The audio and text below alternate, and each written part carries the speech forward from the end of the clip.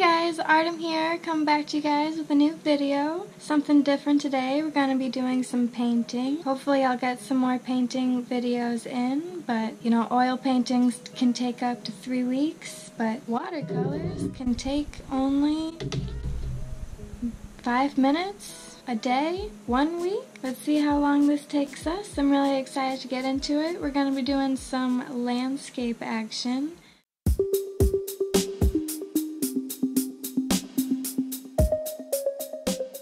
So I'm really excited to get into it. We've got our tape down, so that'll give us a nice water barrier. It also makes the page a little bit smaller, which means it's easier to work with and then less of a dreadful task. And we're just moving.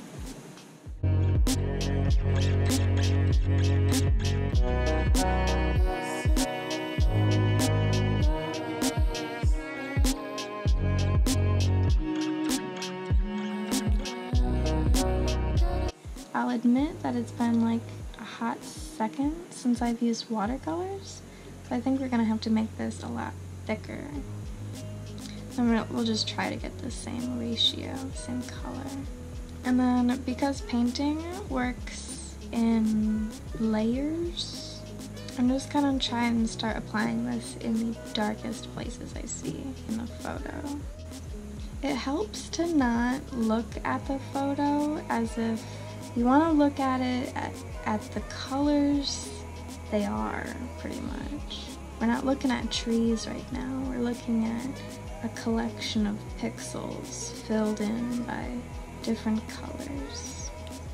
And then we're gonna try and recreate those pixels as droplets of paint onto paper. It'll be brilliant.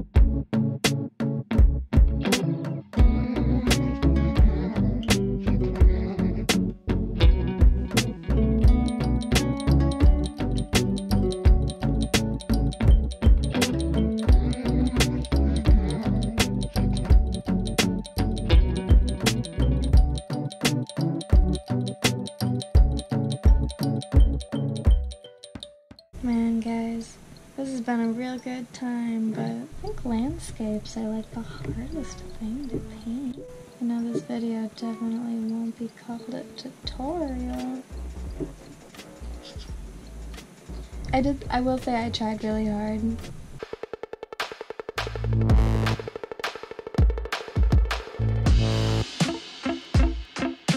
I don't know, I hope you guys really enjoyed it. I did. Definitely tell me what you thought. You guys can see me do something I'm actually kind of good at. I'm good at painting, I'm just really, not watercolors apparently, or not nature. I think I have to do like 100 more nature paintings before I'll say I'm good at them. That's for sure.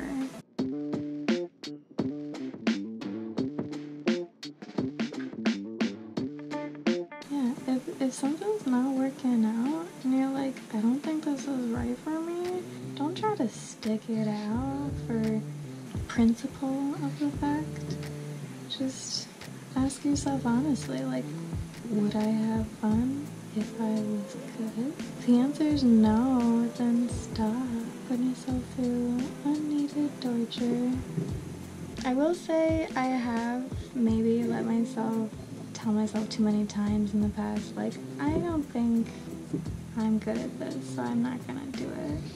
But I feel like if I thought to myself, if I get good at this, I think I'll have fun, then I would, you know, engage with whatever it would be. I tried that with video games and tried it with other things. Just like cooking. I actually went to culinary school for a hot while, a year, and I enjoyed it, I really did, but I didn't in particularly enjoy not making. Like, I don't want to cook when I don't want to cook. I just enjoy it because it's fun, to which I do cook, and I would love to share that world. I feel like that requires a clean kitchen. It's on the red, which I feel like for any normal human that would be difficult for, so I'm not gonna lie, that would be difficult. How do you guys like this house? I'm kind of really enjoying it. I think I enjoy painting shapes and things a lot more than I enjoy painting nature. As much as I love looking at nature, I'm like, how? You know? I don't know. If you, maybe it's not painting, maybe painting's not your thing, but if you guys ever like think of something to do and you're like, I'm just like not very good at it, like me in painting nature, but you still like really want to do it, like me in painting nature, do you do it or you don't do it? Like, how do you feel about the whole process itself? For me, I think it's become a habit of not doing things that I haven't been good at in the past. Like, I think there's certain skills that you build as a human, like you build the skill to be good at video games, and I just haven't done that. Or you build the skill to be good at baking cakes and muffins, and I have done that. But what about, like, if you want to build this skill and you do find yourself wanting to like learn a new instrument at a crazy age that's not when your mind's still moldable and malleable, or to learn a whole language. Instruments and languages and just skills altogether, you're really supposed to learn them as a child. Skills are definitely better learned at a young age, but I would love to hear any stories you guys have about if you learned a skill at a older age and then you took that to a crazy place and now you're really good at it. But one thing that I wasn't always good at, surprisingly, is writing. Funny enough, coming from a freelance writer, I actually was in special classes when I was in elementary school, because when I was young I was like, I'm gonna be an artist. They don't need to read. Why do I need that skill in my life? But then I, obviously learned better, and they still ended up putting me in these classes because I wasn't the best at it. I wasn't at the same level as the rest of my classmates were, which was like fine for me at the time. I wasn't the most distraught about it, from what I remember. Mostly, I just remember learning how to separate words into syllables and like look at them sounds instead of words. Kind of like the same thing what I was saying earlier. Pictures, you look at them like a collection of items. You might have a harder time painting them if you did as more of a collection of colors. Because if you're looking at them like colors, then you're just kind of painting colors. You're not worried too much about like the shape or the stress behind like making everything perfect. Does this hill look exactly the same as in the picture? No, because watercolors are very frustrating. It's the exact same thing of reading. You're looking at just a big collection of sounds and vowels that go together and create something. And I ended up becoming really into reading for a short while there with books like Fahrenheit 451, Brave New World. I also liked novels that were like philosophy, like Arthur Schopenhauer. I read some really crazy weird things when I was like a young teen in high school, learning my way around the library. Yeah, so I eventually got a lot better at reading and writing, and here today I'm writing as a profession. Like, I would have never seen myself doing that.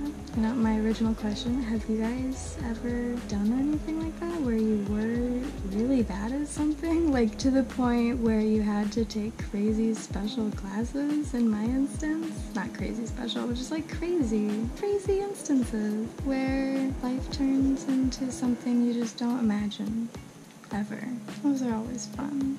I'd love to hear whatever you guys have to share. Of course, you know, my brain always turns it the other way. If you guys haven't tried something that you've always wanted to and you haven't because, you know, you just like, I'm not gonna be good, then, you know, suck that right up. Because if you want to try and you're just nervous because you're not going to be good, then you're never going to be good. I might be the 100th person saying this in the whole world, but there's not a lie behind it. You won't get good unless you try to be good. You know, same goes for me painting this grass over and over and over again. Is it fun?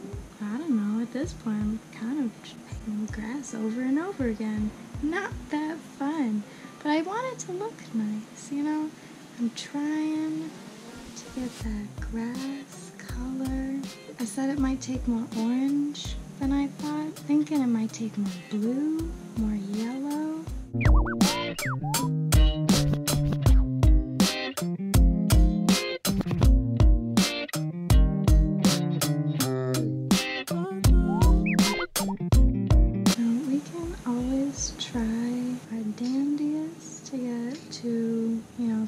To cleanliness, as we might say. Yeah, so this is turning out pretty good. What do you guys think of this? Is there any hope?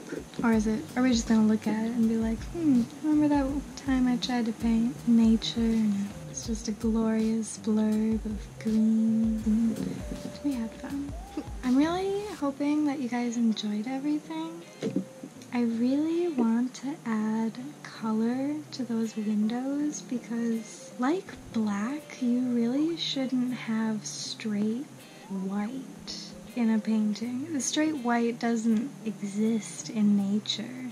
I want to attempt to give this house a little bit more life. Mind me as I just repaint this entire house real quick.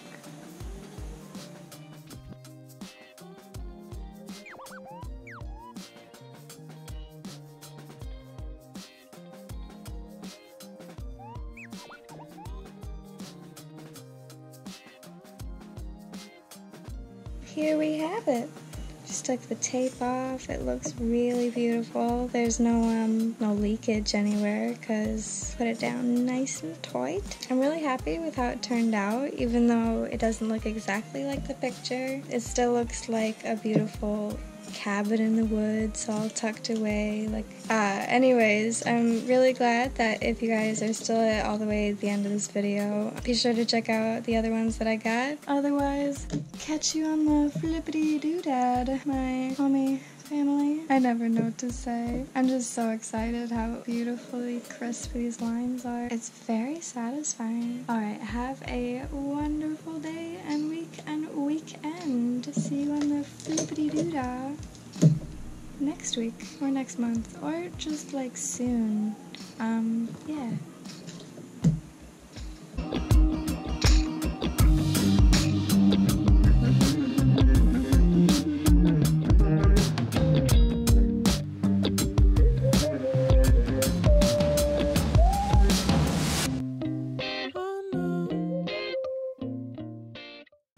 But, oh hey, snap.